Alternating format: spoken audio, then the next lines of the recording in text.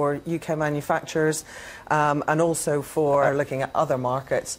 We do have a shared language clearly as well, but it is a significant consumer and business-to-business market for manufacturers. Judy White, Managing Director of D-Drill, do you do any business in the United States? No, but a lot of the technology that we actually drill and saw with actually comes from America, so I actually go to America quite a lot to find the technologies, and yes, it's a great economy and great people to work with. But in terms of doing business abroad, you're in other slightly more exotic markets, I suppose, if we can call it that.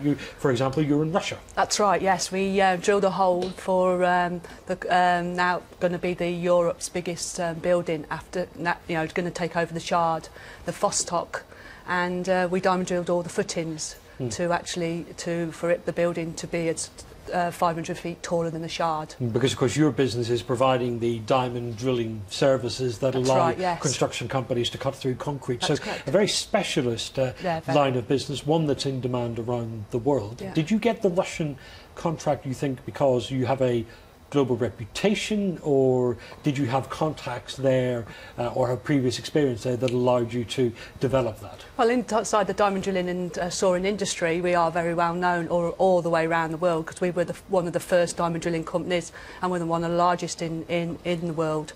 So yes, we actually got I sit on the board of the World Diamond Drilling and Soaring Association, so my contacts through that. Sounds like a fun organisation. It is. We have some great meetings, and with my contacts and the knowledge they knew we had, why not share it with other developing companies and industries worldwide?